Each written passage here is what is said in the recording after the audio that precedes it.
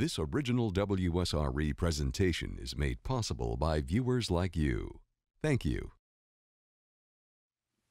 One of Atlanta's top executive chefs, Todd Richards, on this edition of Conversations.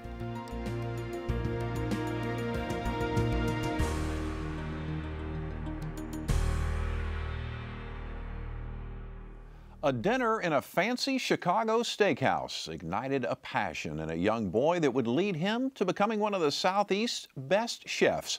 Executive Chef Todd Richards found his calling early in life. Impressed with the food and presentation of his Chicago experience, he would set his sights on becoming the artist behind such great meals. Chef Todd Richards has worked at some of the top dining destinations in the Southeast, including the AAA 5-diamond rated Oak Room in Louisville, Kentucky, as well as restaurants inside the Four Seasons and Ritz-Carlton hotels. These days, he's right in the heart of the vibrant Atlanta restaurant scene. He serves as executive chef for The Shed at Glenwood and The Pig and the Pearl. He's also taken his skills to the Food Network as a competitor on the show Iron Chef. We're pleased to have Chef Todd Richards on this edition of Conversations. Thank you for joining us. Yeah, my pleasure. Interesting when I was reading about you, about what happened in Chicago when you were a young boy. Tell me more. Well, my family, we were all entertainers. You know, all the birthdays, holidays, and all that stuff was at our house. And so we were always cooking, you know, around the house. Summertime, my dad did all the cooking. Wintertime, my mom did a lot of cooking. And my dad worked overnight, so he worked from 8 at night to 8 in the morning. So before he would go to work, we would actually go to dinner. And we went to a steakhouse. And the guy came out with this cart and, you know, this dome, opened it up. And it's this, you know, this magical meat, you know, it was there. And he carved a piece of prime rib on the plate, and it was béarnaise and then cream spinach and all that stuff. He had this big tall hat on. I was like, you know, who is this guy, you know, and why does he have, you know, all these people around him, and why is the crowd going wow every time he comes in there? And from there I was hooked, you know, I was hooked to, you know, about restaurants. It was something magical just about being there with my family and friends. I mean, it's unbelievable, that experience. How old were you? Right then, I was like 6, 7 years old. Wow, you know, I remember this, you know, distinctly. And funny thing, I was just recently in Chicago, and I was staying at a hotel right across the street from that same steakhouse. And I was like a kid in the candy store. I ran right over there, and I picked up an order of cream spinach, you know, and I went to my dad's house, and you know, we just sat there and laughed so much because, you know, it's just those memories of food at a young age that really, you know, got my career going. Yeah. What was the name of the steakhouse? Laurie Steakhouse. Okay, yeah. So it's still there after all these years. It's still. I mean, it looks the same, you know, same quality, same carts going there. Took a picture with the guy, same hat on his medal. I mean, it was so magical, you know, that experience. That is so neat how at such a young age something like that becomes so impressionable. Yeah, I mean, for you know, for my family, you know, all the birthdays and everything, you know, where, you know, during the summertime, it was mine, my aunts, my great grandparents. Their wedding anniversary was there at that point in time. So, you know, we always cooked out. You know, the Pig and the Pearl is a smokehouse, and a lot of those things that we're doing at the smokehouse are things I did with my dad as a kid, and those memories, you know, and just the smells and hues and the flavors, you know, it's the reason why people come to restaurants and places stay open forever, and it's just a real, you know, fun time being in the restaurants doing that stuff. Yeah. It's an interesting time right now to be in the restaurant business. It seems like that people are more focused on food and culinary delights, if you will, more so than they ever have been. Would you agree with that? I agree with it, and one reason why is because people can't cook, you know, and I'm just being honest. No, you're you know, right, yeah. A lot of people don't have time, they don't have the energy. You know, single parents, you know, don't have a lot of time to cook, you know, and you know, people are more career focused, you know, and so they rely on us, you know, to get their substance, their nutrition, and things like that. So it's a great time. Another thing is that, you know, the world has exploded, you know, with the celebrity chef, you know, venture and social media and things like that. So people are really interested in the foods and how we come, and the globalization of food, you know, of cultures and things coming together. You know, people want, you know, they want to be wild, and the other side of it too is that people actually want to let everything go when they get into restaurants. And what I mean is they want to put their cell phones down. They want to check out from the world, and they just want to sit down and have a great meal with their friends, their family, and really talk about food, talk about life and things in general. So, you know, all those things make up a really, you know, good, vibrant restaurant scene. Yeah. Tell me about your restaurant in Atlanta. You have two, well, you work at one and you own another. Right. Okay. So let me start with the one that you're the executive chef at, which is The Shed at the Glenwood. Shed in Glen. Tell me about that. What's the Shed at Glenwood, it's a American bistro, but we still really source a lot of things locally. I mean, there's farms, 20 miles, from the restaurant. There's farms 10 miles from the restaurant. My pastry chef, Chris, he actually works on the farm in the morning. So we get a lot of things, grown, really locally. I really love that place. I mean, we do a lot of sustainable things at the restaurant. We do composting at the restaurant, so we save all our eggshells, we give back to it. It's in the Glenwood Park area, which is, near Grant Park, so it's south of 20, and it's over in East Atlanta Village. And the funny thing about it is that's where all the cool kids kind of live, You think about it, a lot of chefs live over there, a lot of bartenders, sommeliers, a lot of artists live over there. So it's really a vibrant area. And the thing about, the restaurant is that it's for everyone. The food that we produce, the cocktail program, the wine program, is for everyone. We have a little bit of this and that for everyone, and people love to come there and sit down and eat. And the food changes with the seasons, which is really, really something I'm really, really proud of. That we can actually, do so and do it properly. We don't serve tomatoes, in December. I mean, my grandmother, she would come out the grave and whack me across the head if she saw me put a tomato on the plate, outside of that season. But that's really what the Shed is about. It's about family and friends and coming together and having a good time. Okay. So what might you be serving this time of year? Definitely, most definitely, we really get into pork, around this time of year. So we buy, the whole side and we'll break it down. So we'll have, pork tenderloin, we'll use that way. We'll braise the pork shanks, use that pork chop. I mean, that thing is just ridiculous, And then all the vegetables. I mean, eggplants, is really magical right now, and squash. And so it's all those things. And then we have these, like little tidbits of dishes like sliders, Sliders to me, it's really something about Americana when you talk about sliders, from things like White Castles and everything like that. How you can get so much flavor under 2 pieces of bread, And that's one thing we do on Wednesday night, we try to concentrate on. And then on Thursday nights, oysters. Oysters are absolutely like the biggest phenomenon in Atlanta next to, sliced bread. So we do oysters on Thursdays. But, my chefs, that work with me, we really find inspiration in each other and how we cook food and how we develop dishes and move things forward. What might you, just for the fun of it, I'm curious, what might you focus on in the summer and the winter? Well, it depends on the season, too. I mean, like this year, we had a beautiful tomato season in Atlanta. I mean, tomatoes were really, really vibrant. A year, prior to that, tomato season was absolutely horrid for us. I mean, chanterelle mushrooms were plentiful. I mean, we had more chanterelles growing everywhere, and we were able to use those a lot, but this year, chanterelles, they were almost non-existent. So we really have to look at what's actually being produced by Mother Nature and really find ways to do so. So tomato season, we featured a lot of tomato dishes, naturally, things to complement that, basils and everything that we can find locally and grow. Onions were a big, part of our cuisine, this year. And then, we found things like fish, seafood season has really changed a great deal. Salmon season was beautiful this year. I mean, it was absolutely delicious, one of the best salmon seasons I've seen in quite a while. The Gulf, things coming out of that area, out of Texas, the oysters coming out there were really, really phenomenal as well. So it really depends on what's actually taking place, through the earth that we, write the menu for. I like that. So you're just kind of rolling with the flow wherever the best and the freshest. Well, I guess really expect that from us. Yeah. I mean, they really, really, really expect us to know what's in season, give them the best product, and also have some value in it as well. Right. And we really, really appreciate that. We really appreciate our guests holding us to, that kind of standard. It makes us better chefs. I look at like our fryer oil, and we have a lot of kids that come to the Shed, and they like chicken fingers. Naturally, what kid wouldn't like those, So we use a sustainable chicken, for those. We cut our own French fries in-house. We use non-GMO fryer oil, to fry things.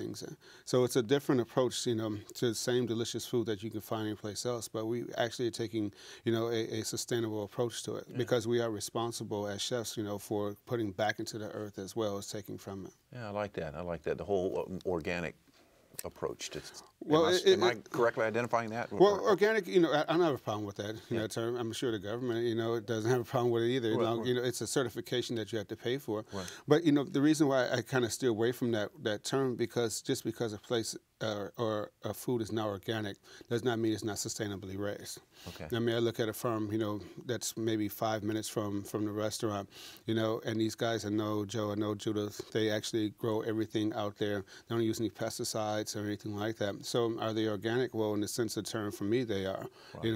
Have they bought a certification? No, they haven't. But I know them. I know the rashes.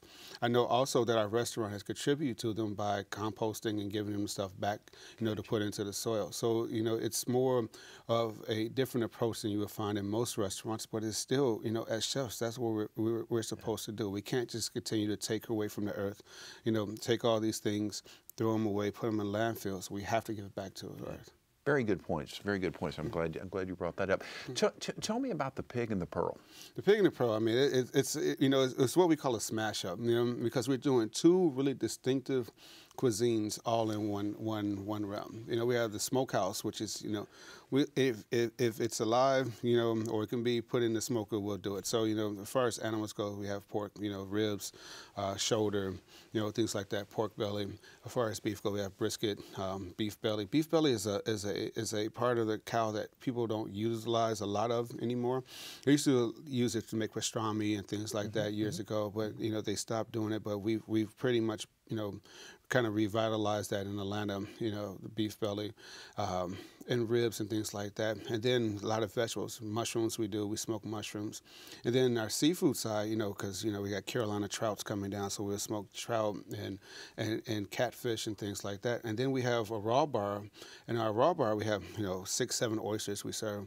And we also, do a lot of sashimi out there too. So we do salmon, tuna and things like that. And people say, well, why would you put those two things together? But the raw side of things is a perfect foil to the smoked side of things, because if you eat something that's overly smoked or smoked all the time, your mouth just becomes, full of smoke. You don't taste any interesting flavors. So we try to find another way to, to break that up. So we, the oysters with the saline and all the salt that comes from there, it cuts through that. The fish, they'll cut through all those things like that. And then the dressings for the limes and things like that for ceviches, it all cuts through that heaviness of smoke. So it's a way to not over sensibilize your palate, so you can have a balanced meal and everything like that.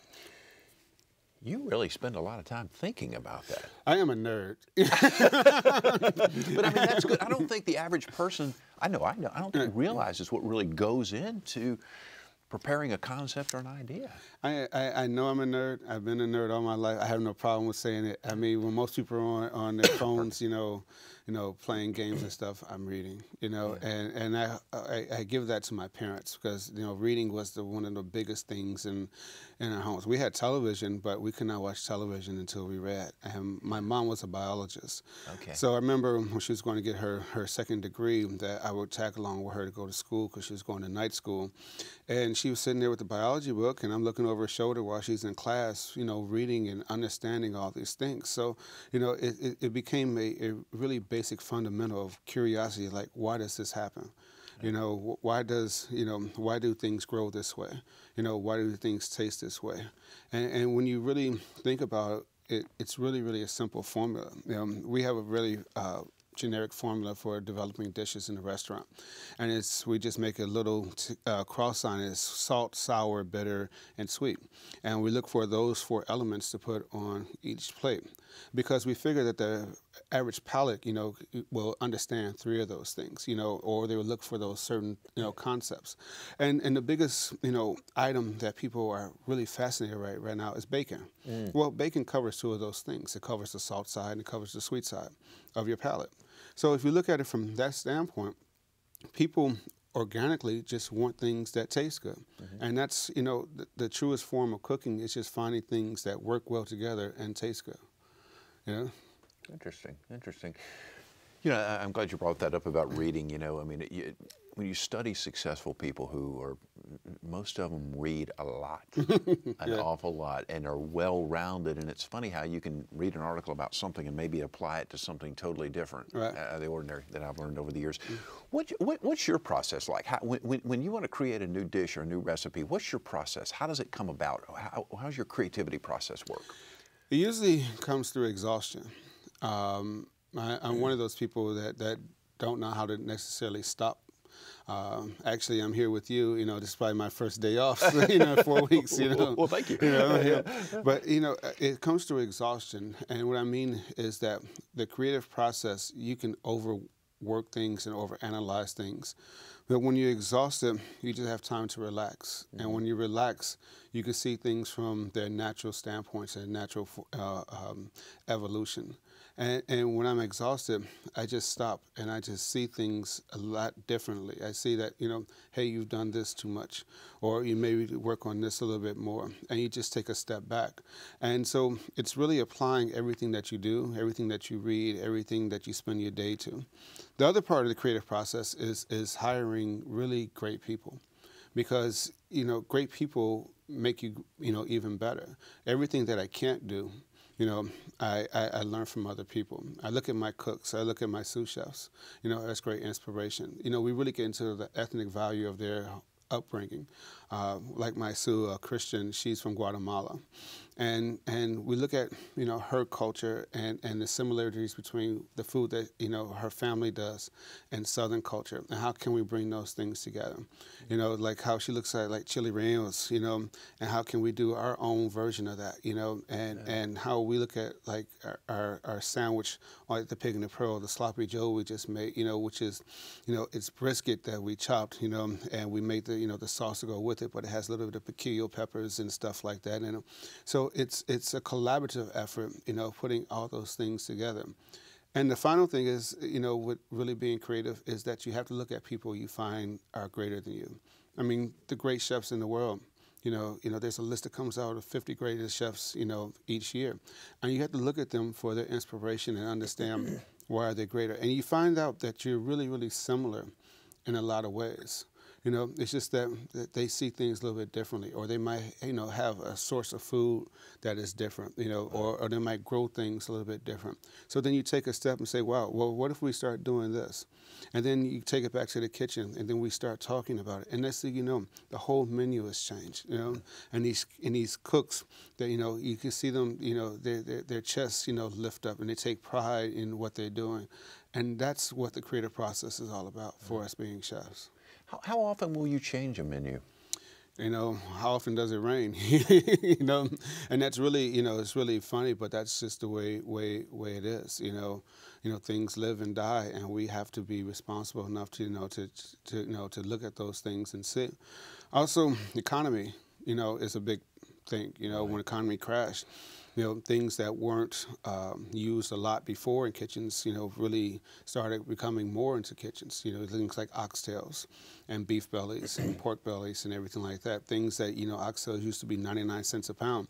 Now they're $4.99 a pound because, everyone started using it.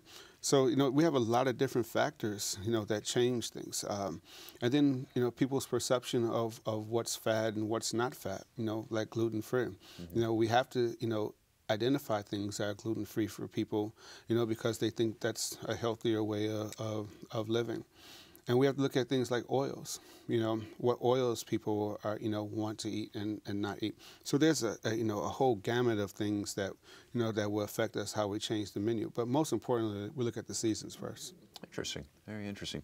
Talk to me a little bit about Atlanta. I was lived in Atlanta for a little while, spent some time up there this summer, and it really just seems like that city is just really embracing the food culture, maybe more so than ever before. Am I accurate in saying that? I think there's a big renaissance in food culture around the world, but in Atlanta, it's a reclaiming, almost a revival of really what Southern food is about. Yeah. And what I mean by that, if you go to cities like New York and Chicago and LA, and even in London and places around the world, you'll see a lot of Southern dishes. Fried chicken, of course. You'll see deviled eggs and things like that.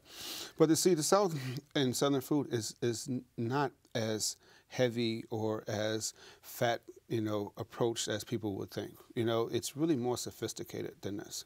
Making the biscuit is probably one of the most complex cooking techniques in the world. If you overwork it, it's going to be tough. You don't have enough, fat in it, it's going to be dry. You overcook it, it'll burn. It won't rise. The temperature's not. It's one of the most complex cooking things. And I think what Atlanta has shown, and what the rest of the South has shown in general, is that the Southern food is way more sophisticated than that. And it's important that we write things down, whereas in the North, a lot of recipes were written down. You know, we're learning that Southern culture, where we pass things on, there's a more of a tone of like, we have to save these things. We have to lead the world. We have to save the world. When the economy went bad, everyone wanted to return back to this sort of thing. Atlanta was really, in the forefront of it. With our approach to really delicious food that didn't have this heavy laden starch approach that that Southern food is known for. Yeah. You yourself, do you have a particular dish that you enjoy? So if you're going to go home, cook for yourself at night or cook for your family at night, what would you cook? Well, first of all, there's nothing at home for me to eat because that's the truth. By the time I get home, the lights are off, everyone's in bed. Yeah. And, what we did this summer, which was really, really nice, is that we started a container garden on the balcony. And we had about 7 tomato plants, a couple eggplants, cucumbers, basil and everything. And at first the plants wouldn't grow. And then we started an ecosystem out there. We've got a hummingbird feeder. We bought other plants, so the bees would come. Yeah. So we spent our entire summer just like eating tomatoes and eggplants and all the stuff that we grew ourselves, and cucumbers and everything. So it was so, it was so fulfilling, to have these things, And so I find myself eating simpler at home. Even going out to eat, I eat way simpler now than ever before. And I'd rather just graze around the menu. Like I can't commit to an entree. Someone says, hey, I'm gonna give you a 10-ounce steak, and I can't do it. It's too much of a commitment to me. But if you say, I'll give you, the whole appetizer side of the menu, then that I can run down that and go very well. But at home, we just sit down and eat. It doesn't really matter. Sometimes we'll just buy some salami and cheese, a little bit of lettuce, olive oil, and balsamic vinegar, and that's the way we eat. We just graze around and sit around and talk and have a great time. Yeah. Well, that's just the personal relationships and communication. So much about what having a great dinner is all about. Anyway, give the viewers some tips if they want to have a backyard garden and they don't have a lot of room. I mean, I know a lot of people are talking about that and wanting to do that. What are tips that you would give someone? Well, I mean, and I'm being serious. When I say it's our balcony, it was our balcony of, on the house. We're talking about an 8-foot by 6-foot area. And we put all the plants in containers. So we had, 7 containers around the backside, where the most sun was. So that's where we put the tomatoes and things like that. Things that needed less, we pulled away. And then we built the ecosystem. So we had, purple flowering plants, yellow flowering plants out there, plus basil and other things that would draw bees. And then the hummingbirds. So it was really, amazing, because when we first started, the tomatoes, it was on a picture, it was supposed to be this big, and then we grew our first tomato and it was like that big, like we just wasted all this money. What's going on here? Yeah. But then, we started fertilizing and saving eggshells and things like that. Then the bees came. And once the bees came, well, first the wasp came, and then carpenter bees, and then the bumblebees came, then the birds came. And next thing you know, our garden just, was just flourishing with tomatoes and everything like that. And when my dad moved down from Chicago, he loves to make cucumber tomato salad, and he just ate it, So now, they're basically done at the house. And he's like, well, I can't go to the store now and buy a cucumber or tomato because I know it's not going to taste, this good. Yeah. So, I just tell people, and people ask, through social media, how do you do it? And I said, you just have to build the right ecosystem, and it's really simple. If I can do it, I mean, I'm at the restaurant 12, 14 hours a day, yet I can still build a garden this way. Anyone, can take the time and do it correctly. Interesting you bring up about composting. So you're talking about saving eggshells and stuff. So what are tips on how you should go about composting? Well, if you're going to do it at home, first of all, make sure it's something that's kind of airtight, because, the smell can be a little off-putting. But honestly, what I would do is I would just find a farm. And I would save it, just like you save your regular trash, put all this stuff in there and just take it to a farm. And let them compost it for you, and then, go back and pick some up from them. I mean, just recycle it that way. I wouldn't recommend doing it at home. It's just too many things that can take place, but, just save it, take it to a farm, you know, say, hey, I got some stuff, can you throw in your compost and have some compost back? And I'm sure most farmers 9 times out of 10 will be more than happy to do so. And so you get that more natural fertilizer. Yeah, most definitely. Like you say, it works nicely. Yeah. You mentioned something, and I don't know if this is inside of your wheelhouse or not, and I apologize if it's not, but you mentioned about bees coming back. What's been the whole situation? There's been a lot of talk that we're seeing the bee population fall greatly. You attribute that to anything in particular, chemicals? I'm not one of those scientists, you know, or anything by that stretch. I just know that what the farmers tell me. And the farmers just tell me that we are so many people, there's so much pollution, there's so much things out there that bees have a hard time navigating. And we have deforested, you know, a lot of the world. We have deforested and deplanted a lot of the world. And so the natural habitats in which they live in, they're not there anymore. Mm-hmm. So again, just for us, you know, at our home, we did something, you know, that we thought was a novelty, and then we found out it was really important. And we continue to do so. And I look at the flowers around our whole area, you know, our next door neighbors' flowers. Look how beautiful they have changed since we have more bees, and the hummingbirds are there, you know, and the birds come. And to me, as a chef, it's just so important that I keep telling people that you have to do this. You know, food will run out if we don't do this. You know, the ocean is vast. There's only so many things in there we can eat. You know, we have to be responsible. I want to keep cooking, you know, but there's no food to keep cooking, you know. You know, and for all our kids, you know, generations to come, we have to be more responsible. So I don't know why they're not there, you know. I just know that there's ways that we can help them come back. Thank you so very much for joining us. Best of luck to you. I appreciate it. Thank you. Chef Todd Richards. He is certainly one of the star executive chefs in the Atlanta area, which the Atlanta restaurant scene has become quite vibrant in recent years. We appreciate him spending some time with us on this edition of Conversations. By the way, you can see more of our conversations online at WSRE.org/conversations. We're also on YouTube and Facebook. I'm Jeff Weeks. Thank you so very much for watching. I hope you enjoy the broadcast. Take great care of yourself, and we'll see you soon.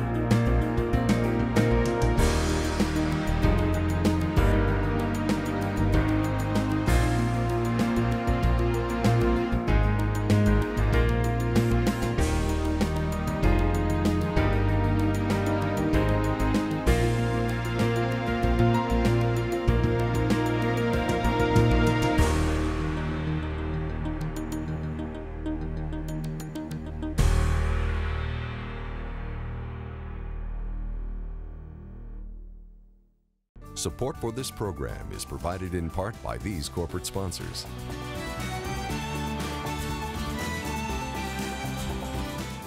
And by viewers like you.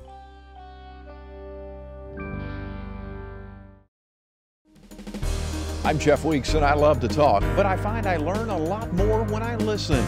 I hope you'll listen in on the next Conversations. We talk with engaging personalities from all walks of life: sports, business, politics, science, entertainment, literature, you name it. Some are names you know. Others are ones you'll be glad to get to know. No talking points or agenda-driven tirades. It's real conversation that matters.